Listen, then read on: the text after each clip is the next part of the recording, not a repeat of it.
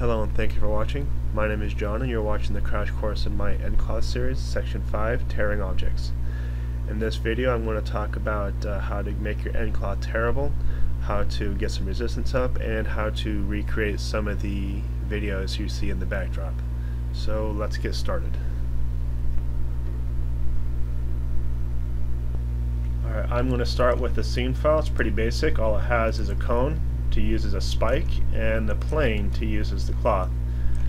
So to get things started, I'm going to actually make the plane a cloth and the spike a rigid object. So now when I push play, extend the timeline a little bit. When I push play, it's going to wrap around the spike. But we want the spike to tear through the cloth, so I'm going to start that over. And I'm going to select the object, End Constraints, Tearable Surface. Now, you can actually have the entire object the tearable surface or components, but in this case, for example purposes, I'm just going to have the entire object. So now when I push play, it's going to fall on the spike, and when it hits, you'll see right in the middle here, it's starting to tear and rip through the surface. Now, there are not very many cases in terms of cloth I would actually have the entire surface tearable, and I'll show you why here in the next example, but you can kind of see as it goes down the spike, because it's thick on the bottom, it's stretching and ripping to the center ring right there.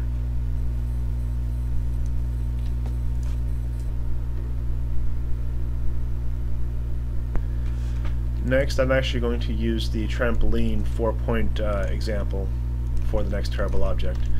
So I'm going to create a sphere, scale it up, bring it on up,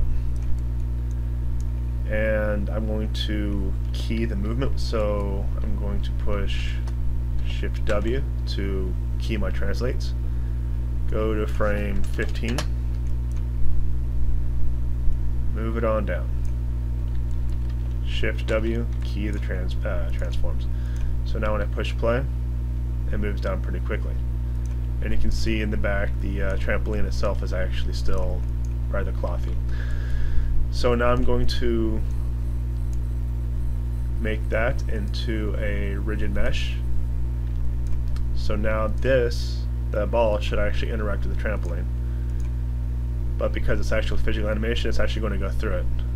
Or it should theoretically go through it. No, it didn't. Isn't that wonderful? So now we're going to make this entire object a tearable mesh. Here's the shelf button right here. And now you're going to see a downside of actually making an entire object a tearable mesh. So when it plays, you can already see the effects right off. So I'm just going to stop right there. I want to show you a couple of the effects. You can see in the corners kind of separated and left the main base of the cloth, and if I zoom in close, you'll see that it's because of the component to component transform that happened. And when I go over here, you can see it kind of shattering, breaking, and falling apart almost as if it was glass. So doing the entire object, if you're doing glass, which I'll do another example later, isn't a bad idea, but at this current point in time, doing an entire object is not such a good idea. So I'm just going to rewind, and how to make it actually work how I want it to is go to the top view, go to sub-object, and select the vertices around that sphere. So that'll do. And I want to make that tearable. So now when I push play, that object itself tore through, still shattering, but I want to get to that fix here shortly. But it tore through instead of destroying the entire object. To fix that, we're actually going to go into the dynamic that is created. In this case, it's going to be the fifth one because it got 1 through 4 for each corner. The fifth one is the tearing dynamic. And what we're going to be working with is the glue strength, which is right here. It's at 0.1. If it's at 1, it's not going to move at all. If it's at 0.2, you'll see how strong and how powerful the glue strength is. So I want to do the animation. is still tearing, but you can see it didn't almost completely explode. You get a few artifacts right there, so I'm going to raise it to 0.3. Push play. Tore through it.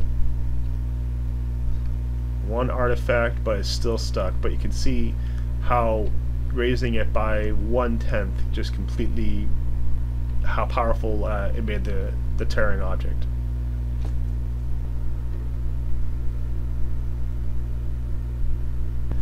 Alright, next I'm going to do a combination of dynamics and end dynamics. In this scene I have a box, which is a wedge, and I have a plane, or not a plane, but a box, very thin with sections, and that is all I currently have. So I'm going to rename this cloth, rename this wedge. So first thing I want to do is I want to have this work with dynamics. Move that up a little bit and have it actually work with gravity. So I want to go to Dynamics tab. I want to create an active body, and I'm going to give it gravity. So now it falls on its own. Next, I'm actually going to go to the nCloth tab, make that a rigid body. I want to make this an active body. Push play. It's going to slow down quite a bit, but you can see everything is still working properly.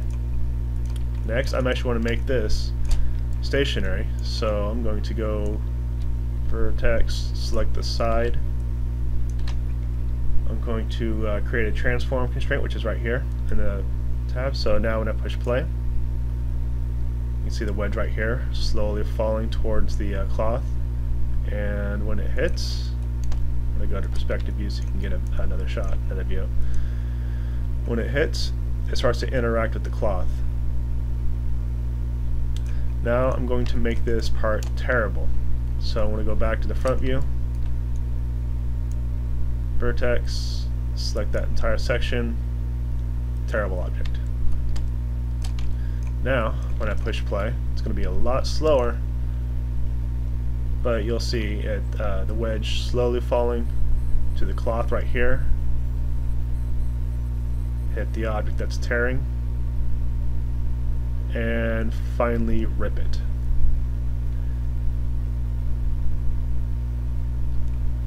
Now because the glue strength is low, you'll want to see sections fly off like this, but that's something you can tweak another time at your discretion.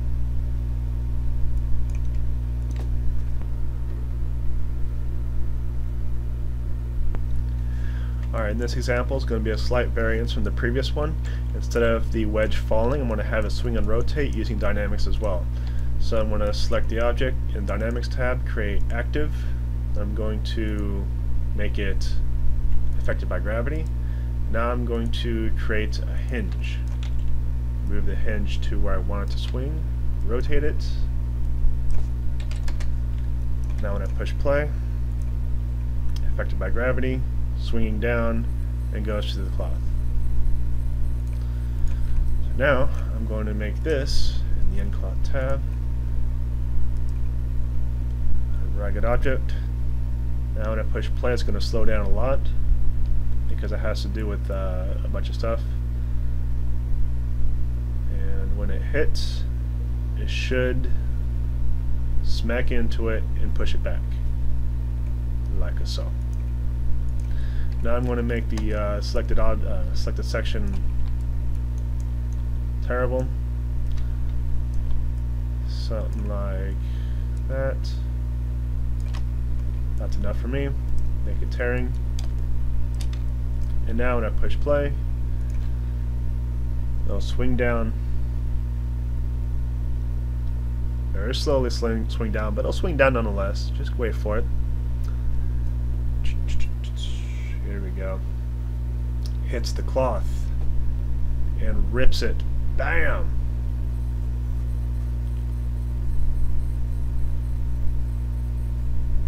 Must have missed a vertex back there.